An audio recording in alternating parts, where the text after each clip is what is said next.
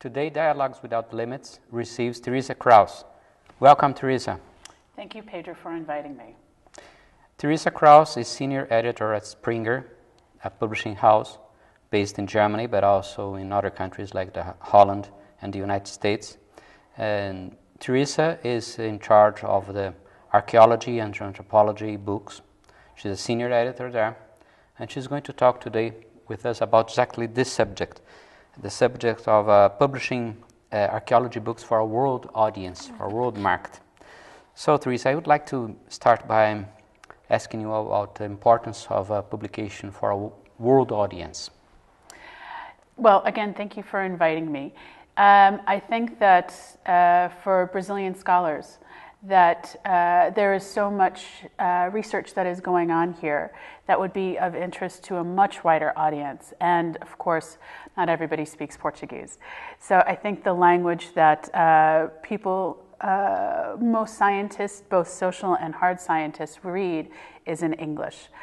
So I think it's finding the right publisher who can publish your work in English, but also distribute your work as far as possible around the world in English as well. Well, you raised an issue that the publications in science, hard sciences, and biology and medicine are in English, and that's well known. And there is, of course, a common audience for diseases or for engineering programs or even maths. Mm-hmm. But when we go to the social science and the humanities, there is always this kind of complaint or worry from scholars in the third world, in Brazil and elsewhere, Latin America in general, so that they consider, that they ask themselves if people from the United States, from Europe mainly, would be interested in subjects relating to peripheral areas. Yeah. Well, I think, speaking specifically about archaeology, of course, what is going on in Brazil, in Brazilian archaeology, especially when you talk about theory, especially when you're talking about methods, techniques, these are the same theories, methods, techniques that archaeologists in North America, in Europe, are also using. I think what would make it a unique case, of course, is the sites that archaeologists are working on.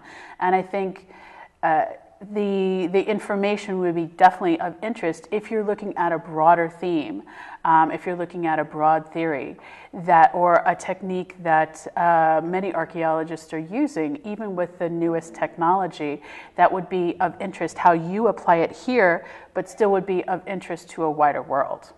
Well, in the case of Springer, that is one of the biggest publishing houses in the world, and you as a specific editor for this area of archaeology, and how would you characterize the number of books and the interest in such a books by Latin Americans, for example, and mostly such as we are dealing with Brazil and other Latin American countries? But when you're dealing with social science, you're dealing with human behavior, and human behavior, regardless of where you go, is the same.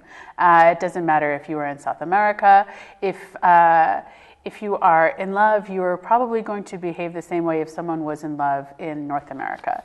So in terms of the social sciences as a whole, you're looking at humans and human behavior, what they made, the material culture in terms of archaeology.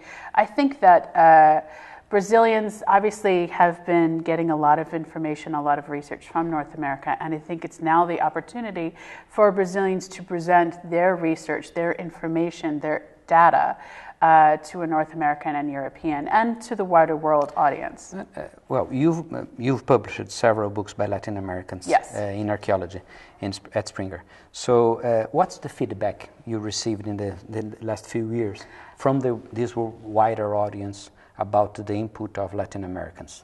So, for example, we published the Handbook of South American Archaeology, which has been very well received. There were many scholars working in Latin America, not just scholars from North America working in Latin America, but scholars working here, that this particular book is one of the most downloaded books that we have in our archaeology program. I think it's I think there is a lot of interest in what is going on, as you say, in the peripheral countries, the countries that are emerging, that are developing, that are really starting to put more resources into the research. I think that there's a number of publications that we've done that are in Latin American cases by Latin American scholars, and they all do as well as the books and journals that I publish by North American and European scholars. So I don't think that it matters where the scholar is. I think as long as the research is good, that's what really matters. And would you consider that the fact that there is a growing Latin American population, not Latin American, people of Latin descent, Mexicans, but also from other parts of Latin America, that is growing in the United States. Would you consider that this would be a factor? And also the fact that a large part of the United States, the territory of the United States, was formerly colonized by the Spaniards. Does that make a difference? I honestly don't know. I think, again, it really depends. It's the research. I think that, English still is the common language. Even if you are doing your research in Latin America, you want it to be disseminated to a wider world. And then, unfortunately, researchers in Germany aren't going to read something that you publish in Spanish. Of course, you have many scholars in the United States that do read Spanish. But I think that the publications that they would be looking for will probably be in English, because those are the ones that have the impact factor in terms of journals. They're the ones that everyone can read, and that's really the point of publishing, is to be able to reach as many people as possible. And that even though there are many, many people who do read Spanish, I think publishing in Spanish isn't necessarily the way that they don't want to limit themselves to just Spanish speaking. There is probably a huge interest because of the input of the Latinos in the U.S. Not only by the language, but the culture and links with Latin America. But they are also publishing in English. Yes, the Latin scholars in the United States are publishing in English as well as Spanish, of course, because they are trying to gather to catch the scholars who are only reading in Spanish. But they know that if they want their research to be as widely read as possible, they have to publish in English. Another issue that is often raised in Brazil and elsewhere is about the role of books in this era of journals, electronic journals, so that there is some kind of fear that it will disappear and things like that. So what would you say as a book editor to those guys? I think that books are not going anywhere. I think, of course, what has changed is the move to electronic publishing. I know at Springer, our big push is we still have the print book, and we will always continue to print books as long as people want them. But I know that our sales department around the world is really encouraging librarians to purchase our ebooks. Obviously, similar to why the electronic journals are so popular, that once you have the electronic book in your library, everybody can use it. You don't have to find space on your shelf. It's available 24/7. You don't have to have the library open at the time to use it. And I think the younger generation, if it's not available electronically, they aren't aware of it. They're not going to find it. Yeah, but this is a general trend towards e-books. Yes. But still books, not only papers. Not only papers in journals. In journals. Yeah. I think that, of course, for people's CVs, that journals are very important because it is the impact factor, because it is the rapid publication. But I think in terms of a broader theme, again, going back to these broader themes that people would be interested in, I think a book is a natural place to be able to write a little bit more, to be able to bring together people from different areas, people from different disciplines to discuss a subject together. And I think it gives researchers a chance to write a little bit more, to analyze a topic a little bit more. Journal articles are very limited, but book chapters can be very long. And books themselves, obviously, are very long. I don't see books going anywhere, to be honest with you. And how about monographs? Because it's much easier to have some kind of, apparently it's much easier to have an edited volume, because you have different authors, even though there is a lot of work to do. But anyway, how about monographs? Because monographs, you have a single author studying a specific subject, but of course aiming at a theoretical or methodological issue. What's the role of monographs in, for example, in the series you run? Yeah, I think monographs are still very important. I think there are certain subjects that actually find monographs more important than an edited book or even a journal article. In some of the humanities subjects, monographs are still the most important publication. I think with a monograph, you really, again, need to, you have one researcher and their one perspective, and I think it's working with someone like myself to ensure that what you are writing about does have interest, does have application to a wider world. So it's a lot of the analysis, a lot of maybe the theoretical aspect of the research that needs to be included and enhanced so that it's not just 3 people reading your book. It's similar to a thesis where, you know, really it is only for the 3 people on your thesis panel who would be reading that.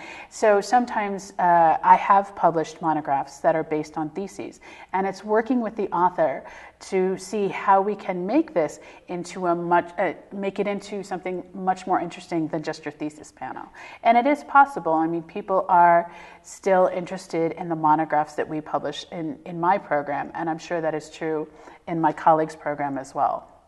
So, but there is I would ask you about the role of the editor helping the author to change from a monograph, from a thesis or a dissertation, to become a book, because as you said, the thesis, there are a lot of technical details and tables and things like that are very focused to the jury. And then you have the general public that would be interested, someone in Germany or in Vietnam, interested in a site in Peru because there are some common anthropological issues. Exactly.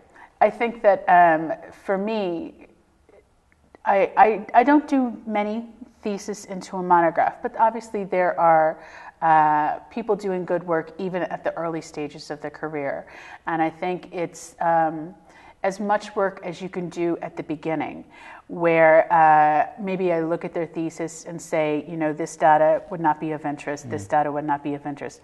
You did a little bit of analysis here. Let's expand on that. Let's bring in more citations and references to outside works. What else is, maybe look for more scholars in different parts of the world to incorporate their discussions, their theses into this work. So I think it's having that conversation at the beginning of the process, so that later on when you are writing the book, you are already thinking about the international, the global implications of your research, bringing again into the theory, bringing in maybe some methodology, the analysis that will be of interest to a global audience. And also probably comparative issues. Exactly. This is particularly relevant, for example, in terms of historical archaeology, that is the recent past, so the globalization and issues that may apply to different contexts. The big themes that are within that particular subject, so globalization, colonialization, you know, these are the big things in that subject area, and that should definitely be what someone in this area should be emphasizing in their own book, to reach for those themes. Well, Teresa, I would like to thank you very much. I'm sure that our public is very enticed. Brazilian authors, possible authors or contributors to the volumes of Springer, are enticed by the possibility of publishing with you, and also your advice will be also very important. So thank you very much for coming to our show. Thank you very much, Pedro. And then I invite you to the next Dialogues Without Limits.